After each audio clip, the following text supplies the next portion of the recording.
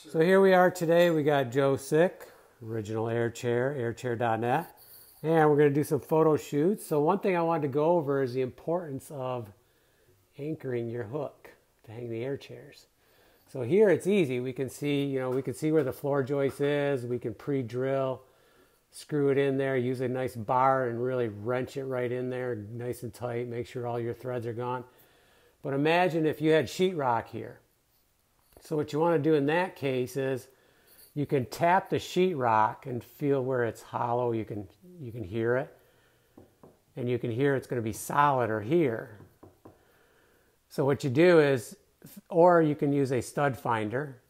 But either way, you want to figure out where it is and then take a really fine nail and put a fine nail up in and see if you hit the wood, and then slant. If you do hit the wood, then slant it and make sure that you're kind of in the center, and then go ahead and drill it.